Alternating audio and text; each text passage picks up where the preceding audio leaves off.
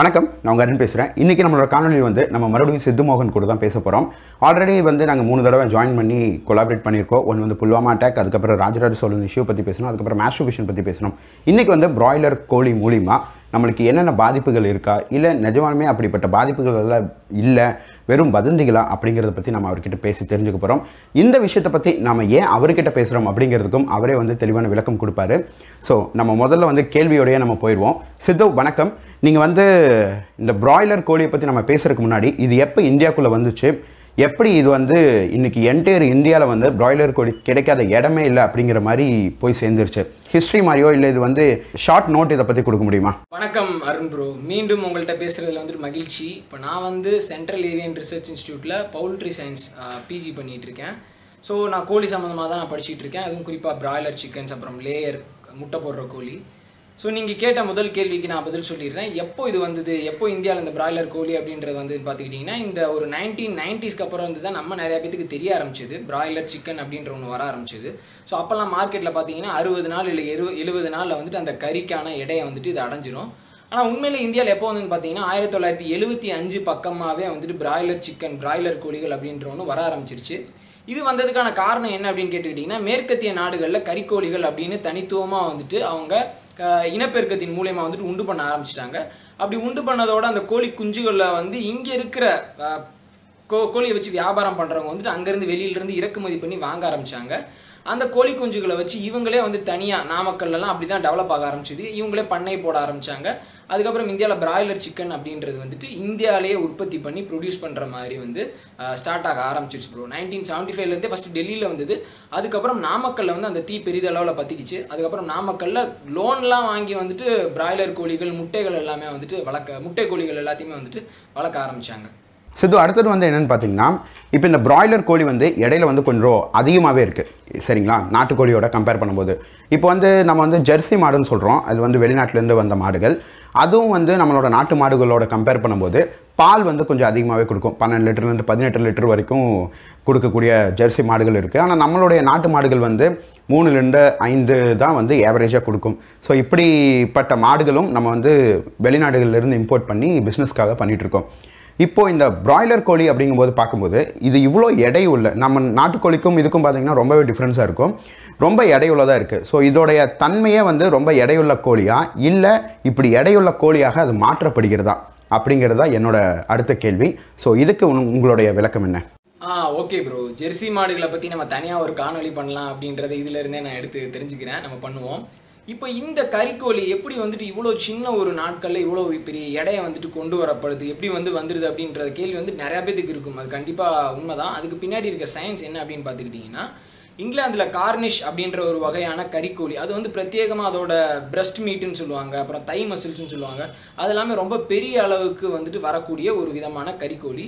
So அந்த கறிக்கோழி அது சார்ந்த வகைகளை வந்து திருப்பி இனப்பெருக்கம், அதையே வந்துட்டு அதிலே சிறந்த கறிக்கோழிகளை எடுத்து திருப்பி இனப்பெருக்கம் செஞ்சு ஒரு ஸ்ட்ரெயின்னு சொல்லுவாங்க, ஸ்ட்ரெயின் ஃபார்ம் பண்ணுவாங்க. ஸ்ட்ரெயின்னா ஒரு ப்ரீட்லேயே வந்து ரொம்ப சுப்பீரியராக நல்ல வேகமாக வளரக்கூடியது தான் வந்து அடுத்த தலைமுறைக்கான பேரண்ட்ஸை எடுத்துக்குவாங்க.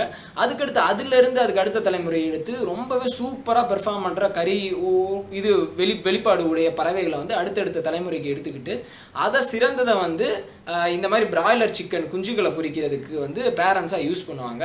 ஸோ இதுதான் வந்துட்டு இதோட ப்ரீடிங் பாலிசி. ஸோ இதோட ப்ரீடிங் இது அப்படின்றதே வந்துட்டு இனப்பெருக்க முறை அப்படின்றது வந்துட்டு ரொம்ப தனித்துவமாக இருக்கும். அது மட்டும் இல்லாமல் இந்த கறிக்கோழிக்கு வந்து இவ்வளோ உடல் எடையை வந்துட்டு அட்டன் பண்ணுதுன்னா, அதாவது சீக்கிரம் வருதுன்னா, அதோட ப்ரீட், அதாவது அதோட தன்மை எந்த ஜாதியை சேர்ந்ததுன்றதை பொறுத்து மட்டும் இல்லை, அதுக்கு என்ன உணவு கொடுக்குறாங்க அப்படின்றத பொறுத்து தான். ஸோ அப்படி இருக்கிறப்போ இந்த கறிக்கோழிகளுக்கு வந்துட்டு புரோட்டீன், புரதச்சத்துக்கள் ரொம்ப அதிகமாக இருக்கிற கான்சென்ட்ரேட் டயட்னு சொல்லுவாங்க, அடர் தீவனம்னு சொல்லுவாங்க. ஸோ நம்ம இன்னைக்கு கொடுக்குற அரிசியோ சாதாரணமாக நம்ம வீட்டு பக்கம் போகிற நாட்டுக்கோழிக்கு போகிற உணவு கிடையாது. இதுக்குன்னு பிரத்யேகமாக ப்ரோட்டீன்லேருந்து கார்போஹைட்ரேட்லேருந்து எல்லாமே சம அளவில் இருக்கிற ஒரு டயட்டை கொடுப்பாங்க. ஸோ அந்த டயட்டை சாப்பிட்றதுனால இந்த கறிக்கோழிகள் உரிய நேரத்தில் வந்துட்டு அந்த எடையை வந்துட்டு சீக்கிரம் வந்துடுது. ஒரு 10 வருஷத்துக்கு முன்னாடி வந்துட்டு இதே பிராய்லர் வெரைட்டி வந்து ஒரு 80 நாள் ஆகும் இந்த எடையை வர்றதுக்கு. அதுக்கப்புறம் திருப்பி இனப்பெருக்கம் செஞ்சு அதில் சிறந்ததை வந்து அடுத்த தலைமுறைக்கு எடுத்துகிட்டு போகிறப்போ 60 நாள். அதுக்கப்புறம் இப்போ வந்து எந்த நிலைமைக்கு கொண்டு வந்திருக்காங்கன்னா 42 நாளுக்கு வந்து கொண்டு வந்திருக்காங்க. ஸோ இது இனப்பெருக்கத்தின் மூலியமாக குறிப்பிட்ட ஒரு செலக்டிவ் ப்ரீடிங் சொல்லுவாங்க, அதன் மூலியமாக ஒரு ப்ரீடை கொண்டு வர்றாங்க, அதுலேருந்து ஒரு ஸ்ட்ரெயினை கொண்டு வர்றாங்க. அதுக்கப்புறம் அதை வந்து அப்படி கொண்டு வந்துட்டா மட்டும் போதாது, அதுக்குரிய உணவை வந்து கொடுக்கணும். அப்படி கொடுக்கறதுனால தான் வந்துட்டு இது குறுகிய காலகட்டத்தில் வந்துட்டு இவ்வளோ சீக்கிரமாக வந்துட்டு எடைகள் வருது. கறி அந்த மசில், பிரஸ்ட் மசில், தை மசில் அப்படின்ற அந்த சதைகள் எல்லாமே ரொம்ப டேஸ்ட்டாக இருக்கிற மாதிரி சீக்கிரம் வளருது ப்ரோ. இந்த கேள்வி வந்து ரொம்ப முக்கியமான கேள்வினே வச்சுக்கலாம். ஏன்னா இப்போ வந்து வாட்ஸ்அப்லேயே இருக்கட்டும், இல்லைன்னா இன்டர்நெட்லேயே இருக்கட்டும், ஒரு சில செய்திகள் வந்து பரவுது. அதாவது இந்த பிராய்லர் கோழிக்கு வந்து ஒரு சில மருந்துகள்லாம் கொடுக்குறாங்க, சீக்கிரம் வளர்றதுக்கு அப்படின்னு சொல்கிறாங்க. ஸோ இதனால் வந்து பெண்கள், அதாவது பெண் குழந்தைகள் வந்து இந்த பிராய்லர் கோழி சாப்பிட்றதுனால அவங்க ஏஜ் வந்து ரொம்ப சீக்கிரமாகவே அட்டென்ட் பண்ணிடுறாங்க அப்படின்னு சொல்லி ஒரு குற்றச்சாட்டு வந்து சமூக வலைதளங்களாக இருக்கட்டும், இல்லைன்னா வாட்ஸ்அப்பாக இருக்கட்டும், இதில் வந்து பரவலாக பரவிட்டு இருக்கு. இது வந்து உண்மையா அப்படிங்கிறது தான் நான் உங்ககிட்ட கேட்கணும்னு நினைக்கிறேன். ஏன்னா இது வந்து தவறாக பரப்பப்படுகிறதா, இல்லை அப்படி ஒரு நிஜமாலுமே ஒரு இஷ்யூ இருக்கா? அப்படி நிஜமாலுமே இருந்ததுன்னா ஏன் நம்மளோட ஹெல்த் டிபார்ட்மெண்ட்டாக இருக்கட்டும் இதெல்லாம் வந்து கொஞ்சம் கன்சிடரே பண்ணாமல் எந்த ஒரு ஆக்ஷனும் எடுக்காமல் இருக்காங்க? இது வந்து நான் கொஞ்சம் தவறான கருத்துன்னு தான் நான் சொல்லுவேன் ப்ரோ. ஏன்னா பெண்கள் சீக்கிரமாக வயதுக்கு வர்றதுக்கு முக்கியமான காரணம், அதாவது பிராய்லர் கோழிகள் சாப்பிட்டா வந்து பெண்கள் சீக்கிரம் வயதுக்கு வந்துடுறாங்க அப்படின்னு சொல்கிறாங்கல்ல, அதில் வந்துட்டு உண்மைத்தன்மை அப்படின்றது வந்துட்டு ரொம்பவே உண்மைத்தன்மை அப்படின்றது இல்லைன்னு தான் நான் சொல்லுவேன். ஏன் அப்படின்னு கேட்டுக்கிட்டிங்கன்னா, பிராய்லர் கோழி சாப்பிட்றதுனால பெண்கள் வந்து சீக்கிரமாக வயதுக்கு வந்துடுறாங்க அப்படின்றது வந்து ஒரு அடிப்படையாக ஒரு அவங்க சொல்கிற நோக்கம், அதாவது ஹார்மோனால், ஈஸ்ட்ரோஜனால் வந்துட்டு பிராய்லர் கோழிக்கு வந்து ஈஸ்ட்ரோஜன் கொடுப்பாங்க, அதனால வந்துட்டு அவங்க சீக்கிரம் வந்துட்டு வயதுக்கு வந்துடுறாங்க அப்படின்னு சொல்கிறாங்க. பட் ஆனால் உண்மையிலே அப்படி கிடையாது. உண்மையிலே என்ன காரணம் அப்படின்னு கேட்டுக்கிட்டிங்கன்னா, பெண்களுக்கு வந்து பெண்களோ ஆண்களோ யாருனாலும் சீக்கிரம் வந்துட்டு வயதுக்கு வர்றது அவங்க சாப்பிட்ற உணவில் இருக்கிற புரோட்டீன், புரதச்சத்து எந்த அளவுக்கு இருக்குது அப்படின்றத பொறுத்து தான். ஸோ அப்படி அந்த புரதச்சத்து புரோட்டீன் எந்த அளவுக்கு இருக்குது அப்படின்றது நான்வெஜ்ஜில் உங்களுக்கு தெரியும், கறிகளில் வந்து ரொம்பவே அதிகமாக இருக்கும். ஸோ ஒரு கொஞ்சம் காலகட்டத்துக்கு முன்னாடியெல்லாம் வந்துட்டு கறி வந்து வாரத்துக்கு ஒரு தடவை சாப்பிடுவாங்க, அந்தளவுக்கு வந்துட்டு கறிகளை வந்துட்டு எடுத்துக்க மாட்டாங்க.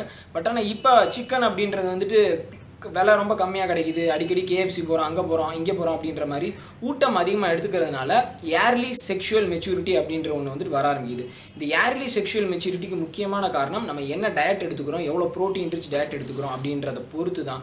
ஸோ இதுக்கு வந்து நான் வேறு விதமான பதிலும் சொல்லலாம். இவங்க வந்து ஹார்மோன் கொடுக்கறதுனால, பிராய்லர் கோழியில் ஹார்மோன் கொடுக்கறதுனால பெண்கள் சீக்கிரம் வயதுக்கு வந்துடுறாங்க அப்படின்னு சொல்கிறாங்க. இந்த பிராய்லர் கோழிகளுக்கு வந்து ஹார்மோன் இன்ஜெக்ஷன் கொடுக்குறாங்க, இல்லைன்னா ஹார்மோன் சம்மந்தப்பட்ட மெடிசன்ஸ் எல்லாம் தராங்க அப்படின்னு சொல்லி ஒரு குற்றச்சாட்டு எழுந்துச்சு. அதாவது ஹார்மோன் ஊசி அப்படின்றது போடுறாங்களா இல்லையா, அப்படி போட்டால் என்ன பாதிப்புகள் வரும் அப்படின்றத நீங்கள் கேட்குறீங்க. நான் வந்து ஒரு விஷயம் உங்ககிட்ட கேட்குறேன், நீங்கள் தப்பாக எடுத்துக்காதீங்க ப்ளீஸ். நீங்கள் அப்படி தான் ஒரு ஸ்டேட்மெண்ட் கொடுக்குறீங்க.